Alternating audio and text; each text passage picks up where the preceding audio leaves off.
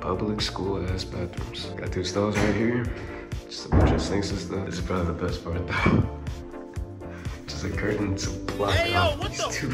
Before this starts, I really have to say I don't know how I'm gonna do this. This is my first time attempting to record specifically just inside the dorm. Lucky that my roommate Darren isn't here right now. I have this mini tripod, so I could try setting it up somewhere around here on my desk. Right now, I'm just going through every possible angle I could have of this. This feels awkward. This one will be way too high. I mean, the light is really bright in my face, but I think I could probably make this work for now. Got my trusty little ring light over here. Now, it's been a while since the last time I've actually done one of these videos where I watch something and break it down. You've seen me do that for Antrim and the Mandela Effect video. Antrim being one of the most popular videos on this channel. I don't really recommend watching that one anymore though, because, you know, audio quality and all that is kind of not subpar at the moment. But today I wanted to talk about a short film slash musical called Possibly in Michigan. Just a little pause real quick. As I mentioned in the start, I am testing things out. This video, you're gonna hear no mic audio like you're hearing right now. This is the mic. I just want to check out if the mic audio is better or the camera audio is better right now. Probably gonna be the mic audio, so bear with me for this video, please. And it is genuinely one of the creepiest and weirdest videos I've ever watched. It's not like a myth or found footage sort of thing. It's a full-on directed, written, produced horror musical directed by Cecilia Condit. It was created back in 1983, and just recently, like these past few years, it started going a little viral. More specifically, just this audio right here. And they were both found dead. She must have been out of her head. And if you think that's creepy, you won't believe what the rest of the video is. The main reason I'm showing this right now is because in my media class, my professor showed us a bunch of random short films and videos, just horror based. And Possibly in Michigan was one of them. He only showed about a minute or 2. He told us if you want to see the rest, watch it yourself. Now it starts off innocent enough. Any old school VHS film, just a low budget looking text in front of some buildings. Then kicks in the music, which is kind of fire, not gonna lie. But the lyrics are important to listen to, specifically these.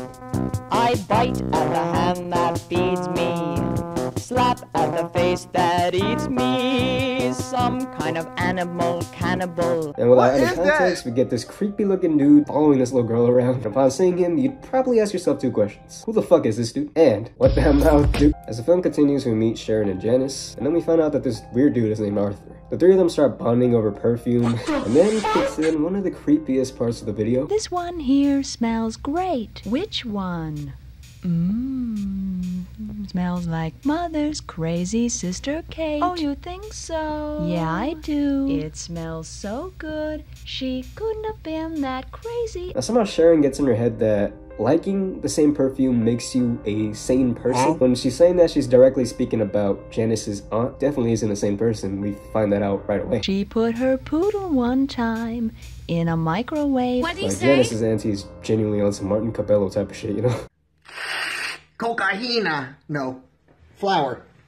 Somebody just asked me why I hate the military. Oven to eat it? Yeah, to eat it? Oh no. No, no, no, no, no, no, no, no, no, silly. Ugh, I swear, even like pausing it right now, I can still hear that No, no, no, in my head. no. It's so creepy. To dry it. But it exploded. And they were both found dead. She must have been out of her Perfume musical continues as some creepy imagery and odd editing starts taking place. As she starts to leave, we see that she's getting followed by Arthur. And then the music from the intro comes back as we learn that Sharon has had like a history of really bad boyfriends. How do I meet the strangest men? They always seem to find me. Remember that time way back when I kissed a guy who ate his women friends? As they try to escape from Arthur, they get to Sharon's house and Janice decides to dip, but Arthur somehow still managed to follow them. He then starts switching out masks, for whatever reason at the street, to try to disguise himself, eventually turning into 1980s version of Cardis Connor. And there's vivid imagery of her turning into a corpse and back, possibly showcasing that she might become a victim. When Sharon finally notices that there's someone just standing outside her door, she starts describing him to Janice until he breaks in. Well, he's got the head and it's the size of a wolf and a mouth as large as The better to eat you with, my dear. And somehow Arthur has enough riz to make Shannon forget that this motherfucker literally broke in. And then he starts getting physical with her, like in a threatening way, literally telling her that he's gonna eat her. Either she gets eaten slowly or she gets eaten brutally. Like, bro is taking eating her out way too literal. She gets told that she's gonna become the 7th victim, but luckily Janice comes in time just to save the day. And you think, end of story, finally, they've been saved. Fuck no. They turned this dude into soup. They started eating him, like the bones and everything. They started drinking his blood. They were cannibals too. Then they start smoking fat doobies and get naked bonding over eating this dude. I mean, I guess eating someone together is the most romantic thing you could do. After that, they get rid of the leftovers, just throw away the body in the trash.